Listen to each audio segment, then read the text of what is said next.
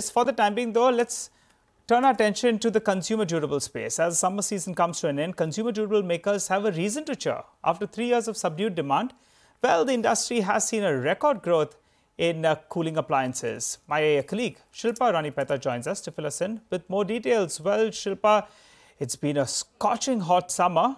I have chilled out with something else, but you tell us about the appliances space. Go ahead.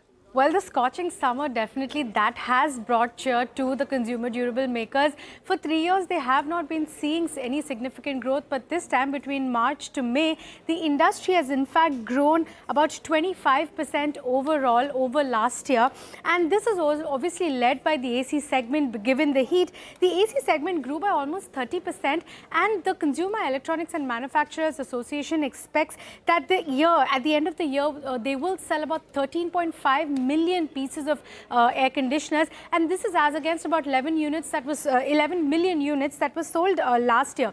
The refrigerator segment also saw about 20% growth overall, and the mass segment also, which has been seeing a decline over the past 3 years, has bounced back, with the air coolers also doing really well. And the unprecedented demand in fact also led to supply shortages for a few of the players. Now this growth, remember, comes on the back of a decline. In fact, last year, the summer season, we saw 25 to 30% decline for cooling appliances for consumer durable players.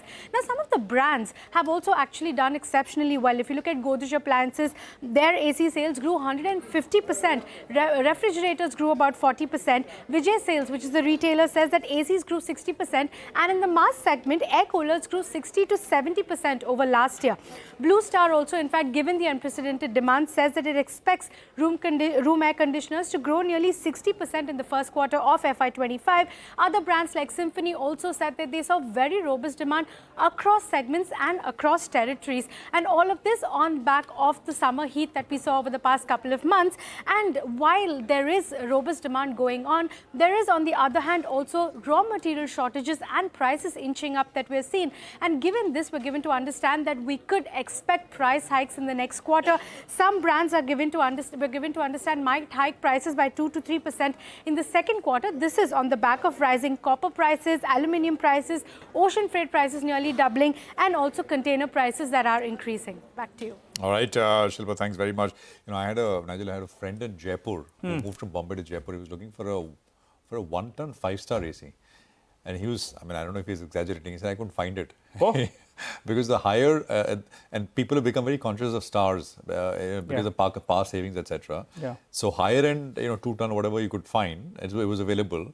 And chains he visited in Jaipur, they said, well, whatever we used to sell in a year, we sold in 3 months flat. Wow. So it's when the numbers come out, and the unit volume numbers which Shilpa put out, I think bear that out. But I think the final results for the quarter when they come out, I think should be interesting. Pretty good. Although stocks are up. I was looking at Voltas, Blue Star,